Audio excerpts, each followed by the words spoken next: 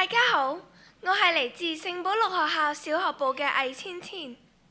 你哋有冇聽過神奇拐杖嘅故事呢？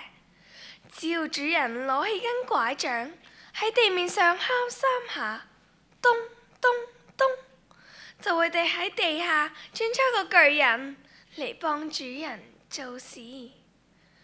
我婆婆都有一根小拐杖，比個神奇拐杖仲要神奇啊！有一日，婆婆喺度散步，突然之間落起咗大雨，雨點唔停咁樣打喺婆婆身上。婆婆，你唔使驚！一把好靚嘅聲響起嚟，小拐杖噌嘅一聲飛到婆婆面前，一把雨傘噌遞咗喺婆婆頭上，婆婆笑咗起嚟，好彩有你啊！春節到啦！屋企買咗好多糖果同埋瓜子，婆婆啱啱攞起一把瓜子，小拐杖噌嘅一聲又飛到婆婆面前。婆婆，你牙唔好，我嚟幫你剝瓜子啊！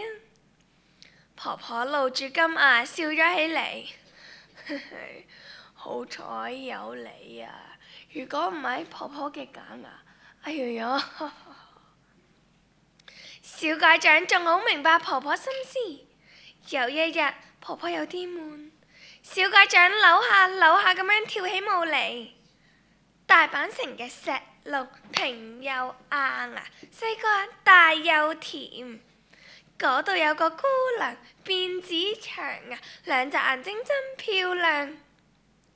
婆婆攬住心愛嘅小拐杖笑咗起嚟。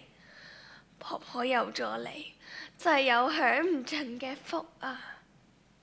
各位，你哋知唔知道呢根神奇拐杖係邊個呢？佢就係我啦，婆婆心目中又乖又可愛嘅寶貝孫女。我願意日日做婆婆身邊嘅一根小拐杖。